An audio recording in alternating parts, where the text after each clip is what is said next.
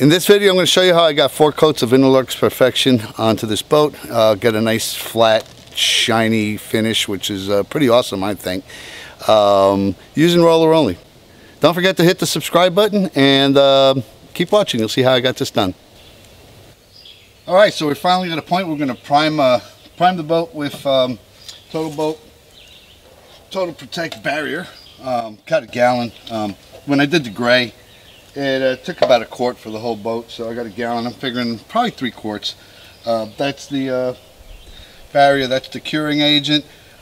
First thing I'm going to do is mix this up. So let me give you a close-up.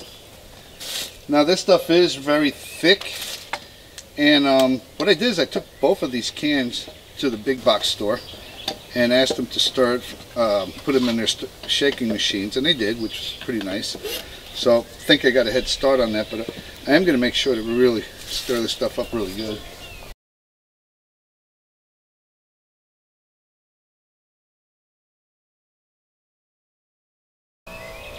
Now the way this is intended to be used is to pour that little can into the big can, mix it up, and then you'll have a gallon of this stuff ready to go. But I don't want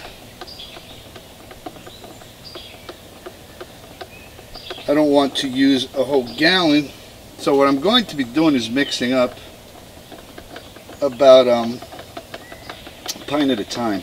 It is a 3-to-1 mixture, so what I'll do is I'll put 6 ounces of this main product and 2 ounces of the curing agent. I'll mix it up really well. Then you have to let it sit for an induction period, and that's 15 minutes. Now, in order to get these things measured really accurate, I've got these. These are basically 2 ounces at a time, and this lets me really get a accurate.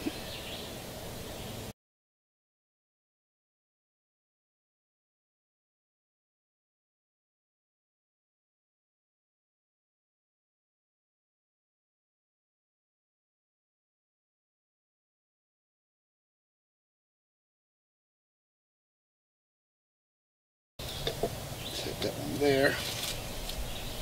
Then we're going to stir this one really good. It is a 2-part epoxy system, 3-to-1. You want to make sure the curing agent is really well mixed in with the base.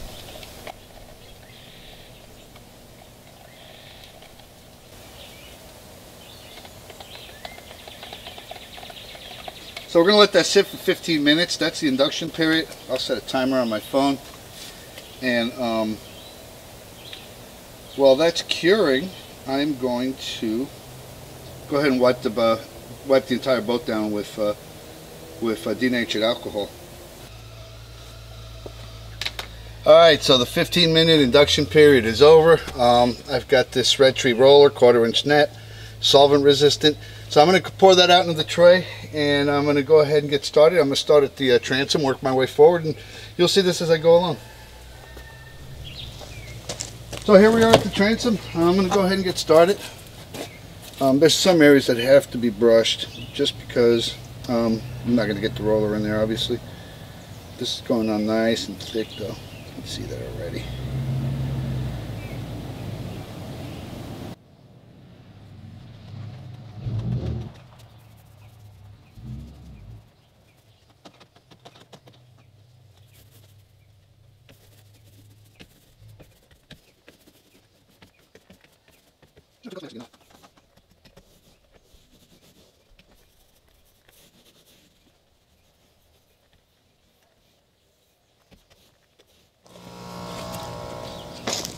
So I stepped away and mixed up some more. I ended up mixing up 8 ounces on the first go around. Not sure what I was thinking of, but that wasn't enough. So I've got basically a pint mixed up now, 16, and going through its induction period.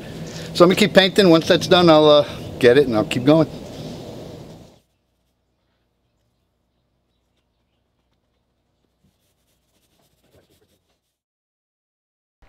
So after the last coat cured, I went ahead and mixed up another batch and applied it using a foam roller. This is really just a common foam roller that you would get at Home Depot or Lowe's. And I find these to be a lot easier to use. I did want to add this other coat though. I want to make sure that we have a really solid barrier coat before we put the Interlux Perfection on it. Alright, so we're done with second coat of primer. Really it's the third. The first one was that gray coat, which highlighted a lot of defects, got those cleaned up. Then 2 coats of the TotalBoat white, Total Protect. So it's 3 coats altogether. Great thing is that none of the spider cracks are showing through at all. So I've got, I think, a pretty good barrier coat on here. Next is going to be a light sanding, just to rough it up. Probably 120. I'm not sure yet. I'm going to research that and take down any bumps or bugs that got into it, and then put the final coats of paint on it. All right, so we got 3 coats of the Total Protect from TotalBoat on here. Stuff's really great. It's done a great job of covering it up, but it leaves a little bit of a pebbly surface, and I really believe that to get the Interlux Perfection to give you a nice gloss, you have to have a smooth surface to start with. So I've been sanding it down. I've been using this 220 by hand, and that's turned out to be a chore, if not a little bit more. So what I'm going to do is I'm actually going to use this random orbital sander, and I'm putting 320 on it. Going to go over lightly till it's smooth, and we'll take it from there. Once we get that done, we'll start with the Interlux Perfection.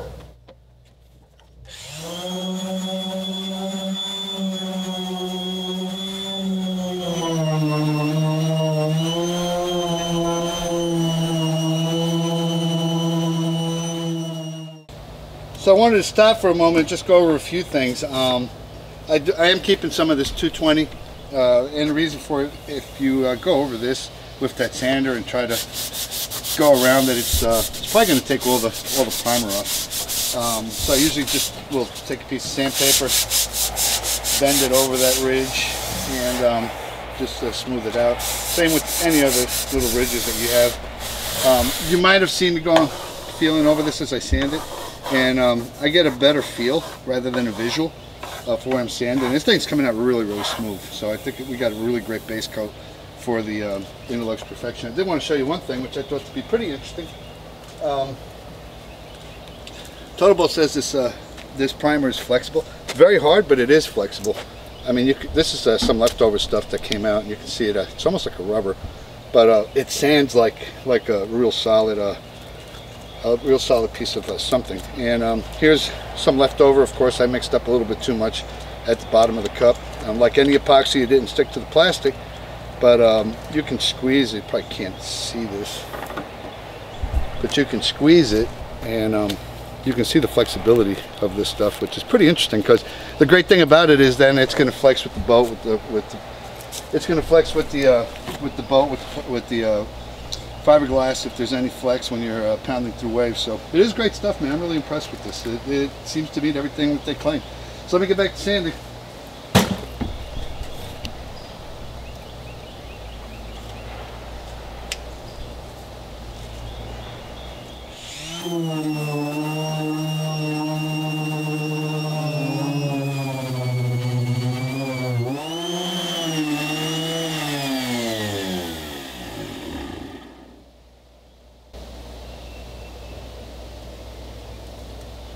Well, that was a solid hour and a half of sanding, but this thing is really, really smooth now. I think when we get the Interlux Perfection on this, it's going to look really good. At least that's what I'm hoping. Anyway, stay tuned. You'll see the painting coming up next. So the weather's giving me a break, and I'm going to be able to roll on this Perfection, the Interlux Perfection. I'm going to be using a technique that's not really suggested by the manufacturer, but Russel Brown has got a good book on it, and it involves really thinning it out using a fine roller brush. We're not rolling and tipping, we're just rolling and actually using the roller to go back into the wet edge and smooth things out. It is thin to a higher percentage. Interlux recommends that you don't thin the Perfection more than 10% when you're rolling or brushing. Russel Brown thins it out to 15%. I'm going to give that a shot. I'm always willing to try new things, and I thought it would be interesting to see if we can get a really nice finish with just a roller. Now these were 9-inch rollers, and what I did is I cut them half. They're 4.5 inches. They're on a 4-inch roller frame. So we'll see how this works. Let me go ahead and get this mixed up. One thing I will say, it is a 2-part polyurethane. I will be wearing breathing protection for most of this, so I won't be talking a lot. I'll probably just voice over the video as we go along when I'm doing post-processing. So let me go ahead and get started. So I am very lucky today because the temperature's working out. There are some really specific environmental conditions that are called for. Should be cooler than 80 degrees. Relative humidity should be less than 80%. And the difference between the temperature and your dew point should be at least 6 degrees. We fit all those conditions today. It's like a short window, small window of opportunity that I'm getting. Now this stick, I actually cut the end flat so I could get into the bottom. Make sure I get as much as possible.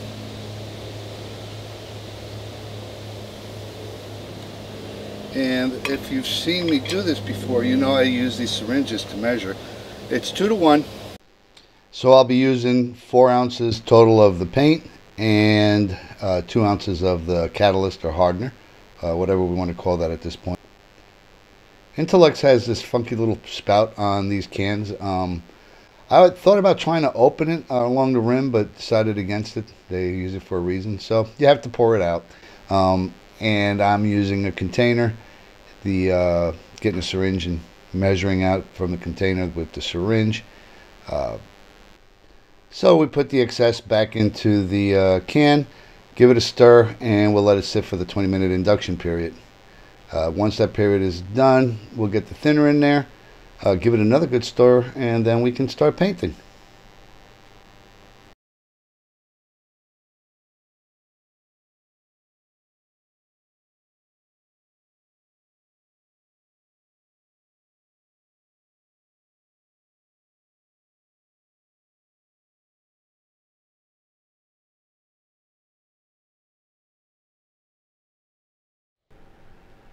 So this is the point where I wanted to slow the video down a little bit and show you the Russel Brown technique. And basically it's rolling out a roller full about 2 lengths away from where the wet edge is, and then basically rolling it out, getting it nice and even, or at least as even as you can when you're spreading it out.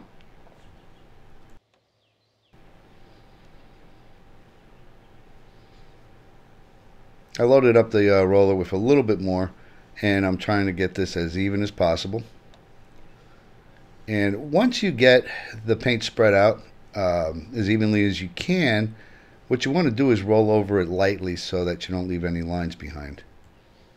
And that's what you see me doing here. I'm basically going over it very lightly, pretty much just the weight of the roller going over those overlapping lines to flatten them out.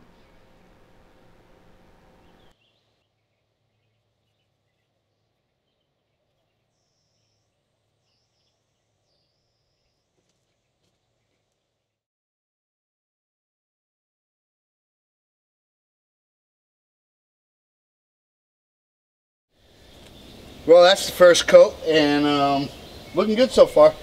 Some places got a gloss, some don't. I'm going to end up sanding with 320 before I go with a second coat, so we'll give this a day or two to cure and hit it with sandpaper. I cut it really close. The first batch I made 6 ounces. I mixed up 6 ounces, 4 and 2, and did the transom and half the boat. And then the second one, I said, let me try to save a little bit of paint. So I did how many ounces did I do? I did 3 ounces of the paint and 1.5 ounces of the hardener, and like 0.8 of the thinner. And I just ran out as I finished, so that was perfect, but I really cut it close. Anyway, on to the next step. So the next step really consisted of sanding, and I mean a lot of sanding. I sanded the entire boat by hand with 320. And then after that, I went and applied another coat of Interlux Perfection, but the results weren't quite what I was expecting, and I'll talk about that in a minute, and you'll see what I did to correct that and what caused the problem. Well, I haven't been happy with the way this has been turning out. Getting a lot of little pebbly bumps, if you will. I don't think it's the fault of the paint. I don't think it's even the fault of the technique.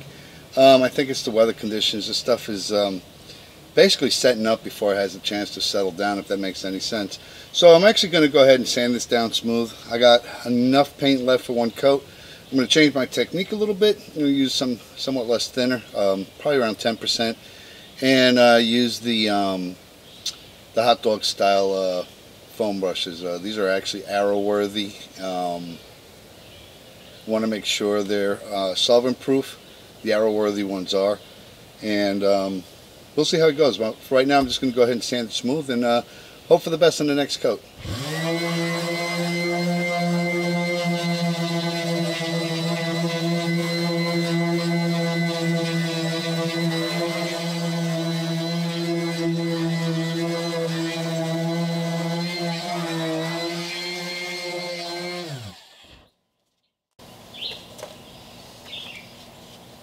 I am sanding the ridges by hand. I don't want to take too much off, and that includes the keel itself.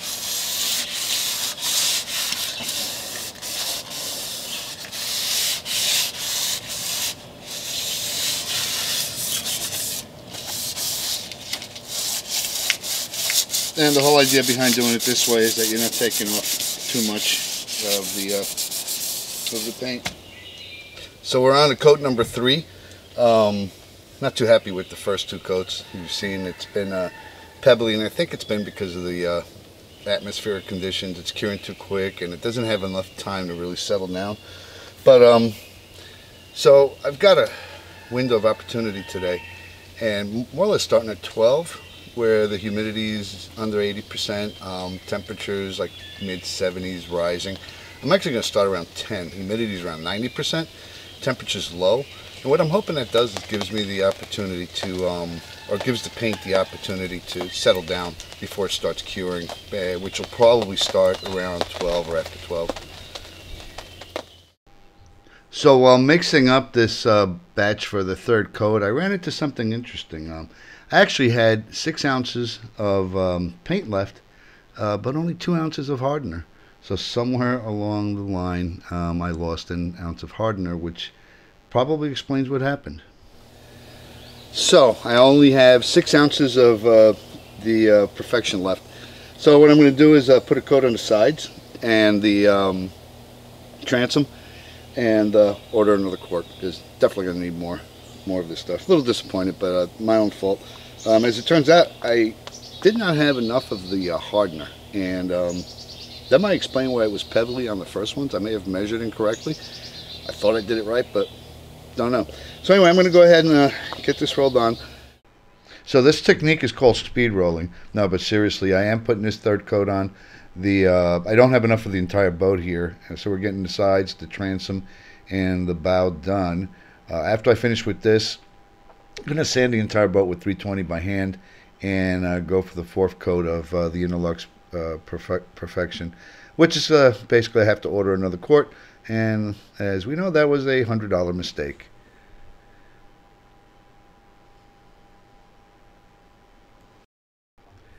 Here's what that 3rd coat looked like. Of course, I didn't have enough for the entire hull, but as you can see, the difference is astounding. I think this 3rd coat went on really well. So I'll be sanding it with 320, waiting for the quarter Perfection I ordered, and going for coat number 4. I've got 6 ounces of the paint, 3 ounces of the hardener. I used this time to measure it, since the syringe won't fit in there. I use these for Cerakoting. Forgot I had them, but it's perfect for this. And right now the paint's setting up, or it's going through its induction period. I'm going to add 10% thinner, and I'm going to roll this out. Hopefully this will be the last coat. Let's see what happens.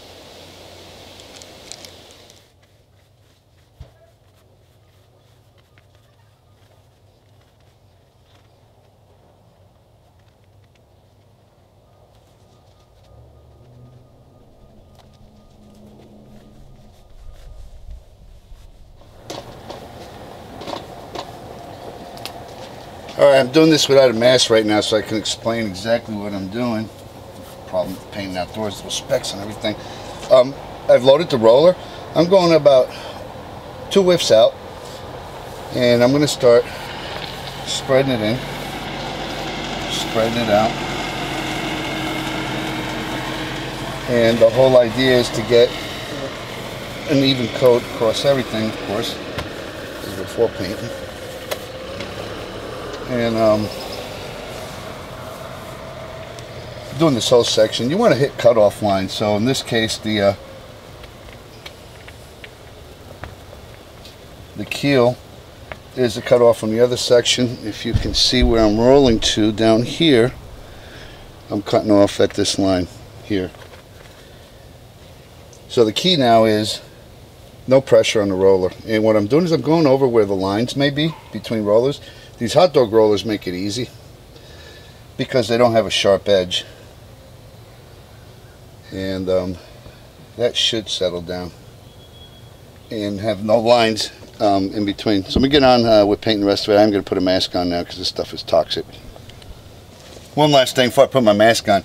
Just like with varnish, get a lot of good light, get a lot of good reflection, look at it. You'll see the dry spots if there are any. And you want to make sure there aren't any because they will probably not settle down as well as the rest of the paint job will.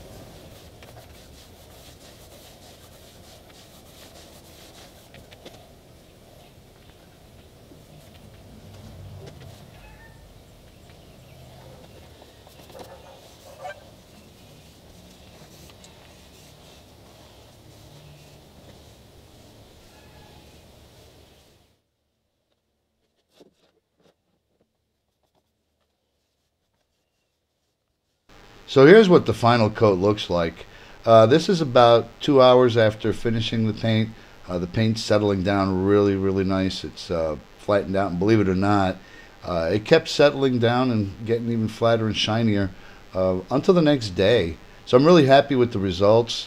This is the 4th coat of Interlux Perfection, and I'm not going to go for a 5th. I'm going to go ahead and stick with this. Interlux is correct, however. You can roll Perfection on the lighter colors and get close to a spray-like finish. Thanks for watching. I hope this video has been useful to you. If it has, hit like, share it. Don't forget to hit the subscribe button and hit the bell so you get notifications of when I put new videos up. Again, thanks for watching.